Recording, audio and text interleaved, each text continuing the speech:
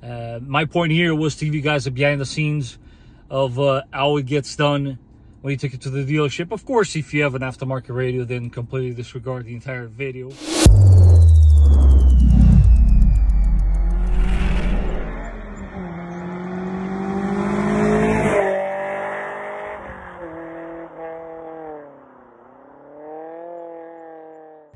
What is going on, guys? Welcome back to the channel. This is the Vikings Garage. Today's episode is going to be a short one and hopefully an entertaining one nonetheless. Although, software update, how entertaining can this possibly be? So, guys, basically, as I'm sure most of you know, on your 4Runners, and I'm going to include everything else also on the Toyota lineup and Lexus. Feel free to watch the video because it does apply to you as well. Most people don't know, but your radio does have capability of getting a software update. And I'm going to show you with this video. I'm basically going to bring you behind the scenes so that you can see what is it that we as technicians do to your radio and your software when you do bring it in, and in many ways to explain to you why they charge you whatever it is that they charge you. So sit back, enjoy, and hopefully this is going to be pretty straightforward and easy to comprehend. So first things first, let's turn on the ignition, and I'm going to show you guys how you can check for your software update, or in this case, us as technicians. This is the first step. So you come in here and you're going to press menu, well, actually continue, of course. Menu, under the menu you got setup. Under setup you got that arrow, press up, so you can see there's software update. You're gonna go to the top one.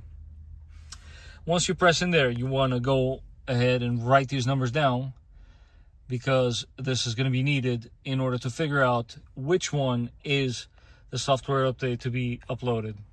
And one more thing that is worthy of mentioning is you can check by clicking on the history if you ever had a software update. As you can see, blank screen means no update has been done to this car as of yet. And another thing which is also important to note is when you click on software information, it will tell you what kind of radio you have. So Panasonic it is. Let's go ahead and get ourselves the correct software update for this vehicle. So the very first thing we got to do is log into this. And for those of you that are not familiar, this is a short explanation of what it is. You can actually subscribe to it for an annual fee, of course. And once you're in there, you do find the correct service bulletin for the correct radio. Panasonic is what we're looking for. And once you're in there, there's actually a lot of good reading material in this bulletin. Feel free to pause the video at any time. It does address, this software update does address quite a few issues, as you can see here. And I think it's a no-brainer, really, to get it done when they do come along. I mean, obviously, it's a lot easier for me to say that because I have access to it. But, so here are the files. In this particular case, because I have a premium, we're going to need both DCU and MEU files for both the audio and navigation, that is. And I am currently downloading them to the system. Every single one of these bulletins does have very easy to follow instructions on how to get it done. You just got to follow along, and it's super simple. As you can see here, there's new versions and old versions. You compare it to the ones that are on the car and follow along. So to get this download to the car, you need a USB flash drive. As you can see here, we're going to plug it in and transfer those two files to the flash drive. Super easy. You click on them and drag them to the USB section. Once that download is completed, then you are good to go.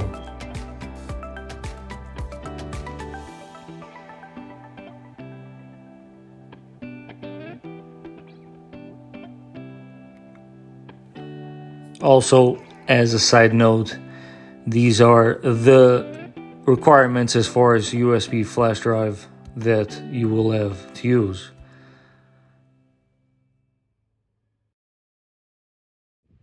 How's it going? You forgot your flash drive. You forgot your flash drive. You forgot your flash drive. You forgot your flash drive. Who can't remember the TV series in which the main character is singing that on a train ride? But we did not forget our flash drives. So, first things first, let's open it up. We slide it over there like so. Okay, it's in place. Let's go ahead, kind of key here. You want to do this with the car running. You'll see in a second why. I warned you guys this was going to be a little on the boring side. But, listen. Oh, no. We got to cut the sound, right? Yeah. This way you guys will know what it actually goes on when updating a radio. So, setup, right? Arrow up, software update, right? And you see how it says new software was found, right?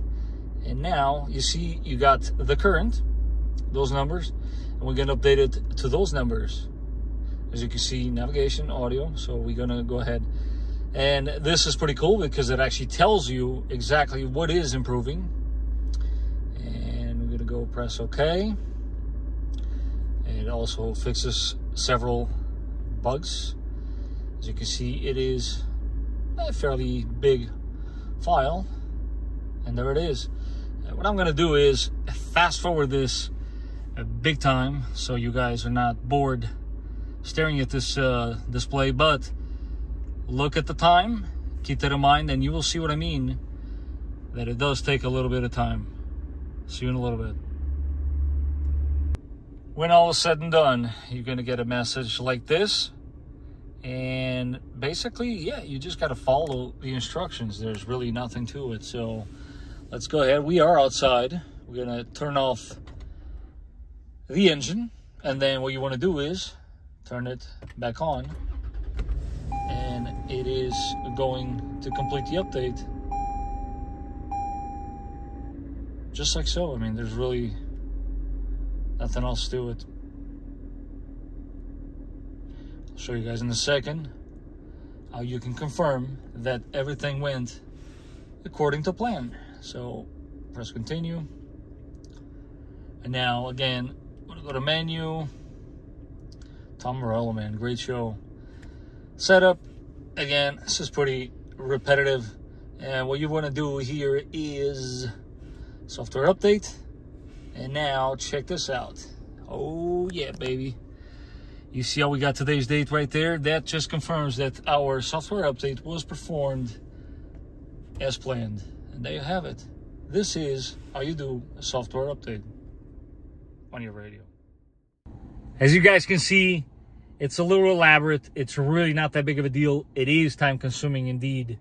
And word to the wise, if you know your car is going to run out of warranty, you know, 36,000 miles if I'm not mistaken, but confirm that with your service advisor, go ahead and just ask them, can you please check to see if my radio has a software update? And we would go ahead, do it, and it gets done under warranty. Anything after the warranty period, then we, of course, and I hope this video helps you understand why, would have to charge you a small fee. But there you have it. This is how you perform a software update on your Toyota OEM radio. I hope you guys enjoyed this video. If you did so, don't forget to smash that like button. If you didn't like it, hey, listen, they got that button there too, but that's not nice, man. As always, guys, I want to take this opportunity to thank you for watching. Stay tuned. There's a lot more stuff coming your way. But in the meantime, I hope you're enjoying your cars, and I will catch you guys on the next one.